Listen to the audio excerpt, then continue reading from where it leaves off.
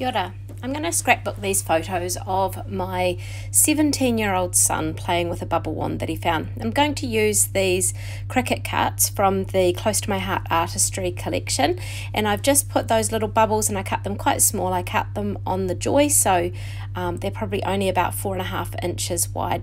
And now I'm just looking through some of my leftover bits of papers, and I found this cool shimmery sort of transparency but with some gold and silver bits on it, and grabbed out some holographic. I was looking through my stash for all things sort of bubbly, bright, sparkly and shiny. And so what I've done is I have used some of the circle thin cuts to cut out a variety of circles from some julep glitter paper, from some of the holographic paper, the dreamy one, as well as some papers from Happiest Place and some of the past mix-ins. So the paper I've got on the base there is one of the mix-ins as well, and I'm just going to use all of these bits of paper just like a series of bubbles sort of all over the page. So this was a really good project to have a go at, using some of those holographic papers, some of the glitter papers and things like that, because bubbles have that kind of iridescent shine. So it was quite a fun page to be able to do, and hopefully my son isn't too frustrated that I am scrapbooking him playing with bubbles. Not that he probably even looks these days. And so in the background there's the green and the sort of the coloured bits there. That is from the Blue Skies collection. Now I've trimmed my photos down to sort of a square shape rather than, I didn't want to have too many circles, and I'm not a great fan of circle shaped photos, so I have stuck with them as squares. So just having a wee bit of a play around with how they might sit, what looks better, thinking about the position of the bubbles and the direction that my son's facing. So I've kind of gone with an almost triangle with where I've put the photographs, and what I am doing here is just trimming out a piece from this sort of transparency paper that was gold. Now this must be 2-3 years old now, and I hadn't used it till now, but it's kind of funky. I have used it, some of these sheets, for album covers, just for pages, but I'm going to trim down the blue paper here from one of the mix-ins, and I'm going to make it a bit smaller, and I'm going to sit it inside that sort of transparency frame with the silver dots on it, just to add another piece of interest. It doesn't really show up very well in photographs of the layout, but it does look really cool in the album, and I really like how that came. So this film has sort of a sticky layer on, not a sticky layer, a film layer to protect it so it doesn't get all scratched. So it's in pretty good condition, ready for me to attach the this mix-in paper that I have trimmed a bit smaller so that outline can poke through. Now I'm using the green Tombow here because it is sort of an acetate plastic behind, and I use this glue when I'm often not sticking paper to paper, so something heavier than, or a different texture than paper. So just pressing that down around the edges and let that dry a little bit, because it will still move around a bit. So now I'm going to mat the photographs, and so to do that I am just using the Tombow tape runner to stick them down, and then I am going to just cut around the photographs to give them a little bit of a white border before placing them on the page. So there you can see they've got their white borders. Just helps to lift them off those bubbles, or lift them out so that they are featured more as the story than just the bits under the bright bubbles would take away otherwise. So playing around with, again, the placement is similar to what I had before,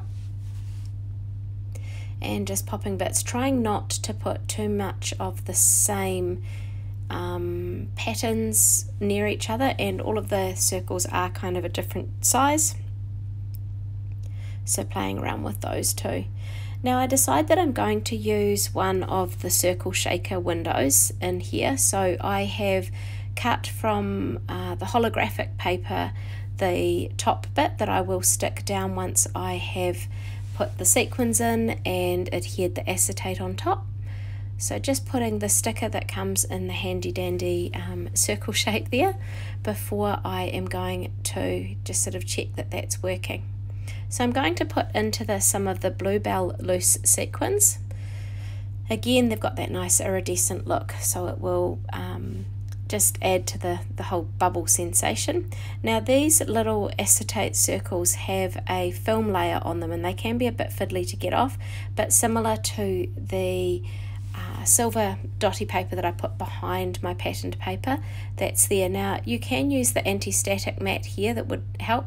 You can see that I sort of get one of the sequins attaches itself to the sticky edge, so I do pull out these tweezers, which I absolutely love having, however they're not currently available.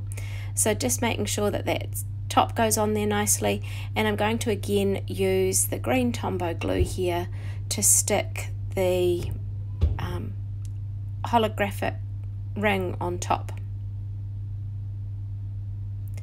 So I'm just pasting that there, and I'm going to just sort of let that rest for a little bit while I work out the rest of this placement and where I'm going to put that bubble. And I'm going to use the 3D foam tape just to pop up some of these circles. Sorry if you can hear my daughter in the background. She's talking to the cat while she cooks dinner. It's great that she's cooking dinner for all of us. So the bigger circle there's popped up, and I'm just going to tuck these other ones behind. And because this is just paper to paper, I am using the blue Tombow here. I have typically used tape or the tape runners for a lot of this stuff, but I'm finding that the liquid glue is just so much quicker and easier. So I am putting the white, the glue in around here using the Tombow green, and I've decided that I'm going to put some vellum behind these bubbles. So I'm just sticking these down onto some little trimmed down pieces of the vellum paper, and then I am going to fussy cut around the bubbles. So it just adds another sheen or another dimension to it, rather than it just being the die cuts sort of stuck on the background there. So here I'm going to sort of curve the scissors around underneath when I cut around so that none of the acetate sort of peeks out. So I'm sort of angling the scissors so that the side of the scissors that's underneath is going well down under. So you can see there that I've created that. It looks quite cool on both sides, but I am going to stick it with the die cut pieces on the top. Just adding wee dots of the green Tombow here, and then I'm going to adhere that down onto the page. And adding a few more dots that are going to peek out behind the dot with the photograph. So again, this is a bit of 3D foam tape just to pop one of those main bubble circles up, and then getting ready to do that bottom right corner. Similar process, the foam tape there just to pop it up a little bit, and that is on the julep glitter paper. And just tucking in some more of these pieces in behind. It's kind of cool having that see-through edge because some of the circles do overlap, but they're not overlapping the base page, they're just peeking out into where there's that cool see-through edge around the layout. So again, the foam tape on the main piece there and sticking that down. I decided it was important to make sure that stripes weren't going straight across like they are at the top. At the top, I kept in line with my son's jumper. So now I'm sticking down that shaker circle and just popping that to the left of the layout. So I still have to stick down these photographs, but I am going to use the white foam alpha to write just this really simple and obvious title of Bubbles. And it's just quite nice having this texture as well because it's got that soft foaminess that you sometimes think of when you think of bubbles.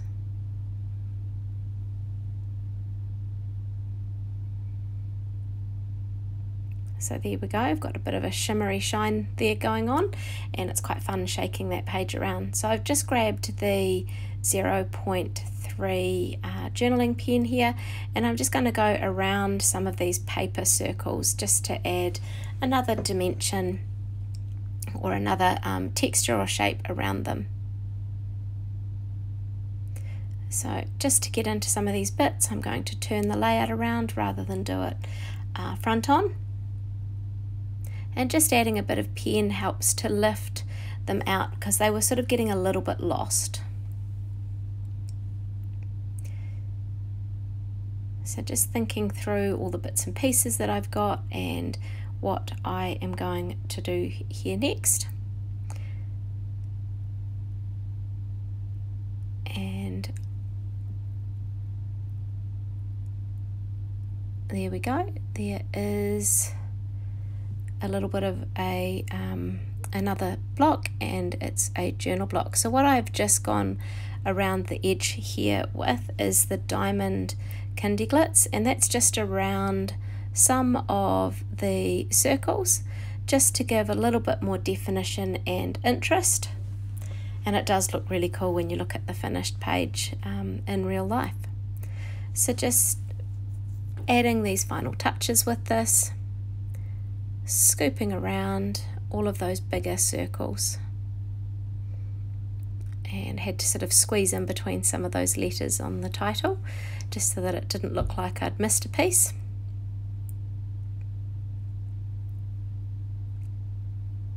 And so next I'm going to use some of the Bluebell pearls, and I'm just going to place them at different points around the page. Again, they just really add to that rounded bubble kind of look and just add that nice finishing touch.